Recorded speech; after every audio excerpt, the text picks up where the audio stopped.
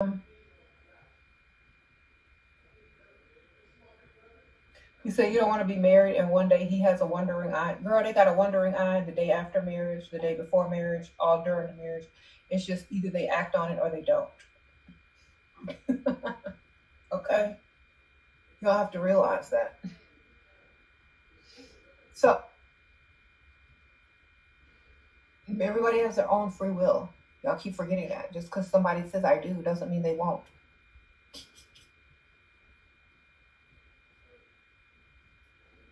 That's the reality check I think a lot of women need to realize. Ladies, the reality check is you can't stop people doing what they want to do. You just can't. You can't. The more you try, the more you expect, the worse you're going to feel. It's not your fault because literally they were going to do it no matter who they were married to. It's not you. It's them. And no matter what, you have the same opportunity. Y'all keep forgetting this, and I don't know why. You have the same exact opportunity. And if it ain't you, it will be the other chick that he married. If let's say you got married and your husband cheats on you, it don't matter who he married. He was still gonna cheat.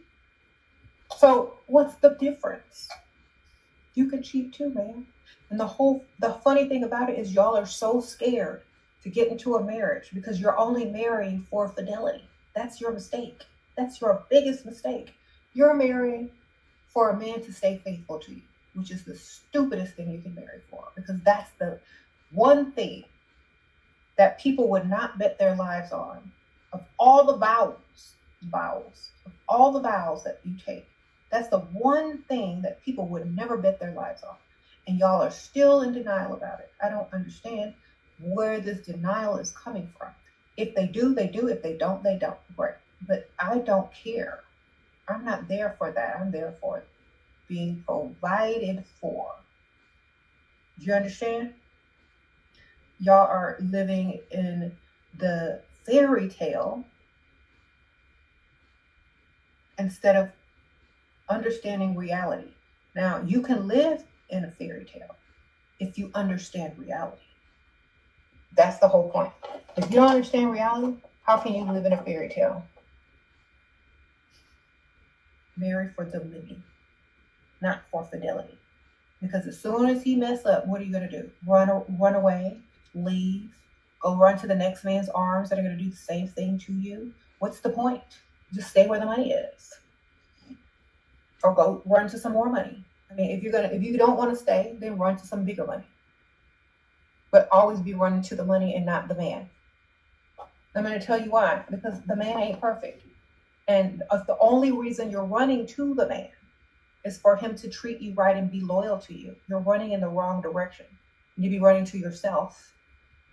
Because no person in this whole wide world, except for yourself, is going to be as loyal or as honest with you.